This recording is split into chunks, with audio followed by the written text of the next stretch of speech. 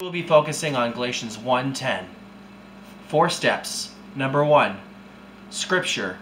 Obviously, I'm not trying to win the approval of people, but of God. If pleasing people were my goal, I would not be Christ's servant. Galatians 1:10. Number 2, observation. Do everything for God's glory only.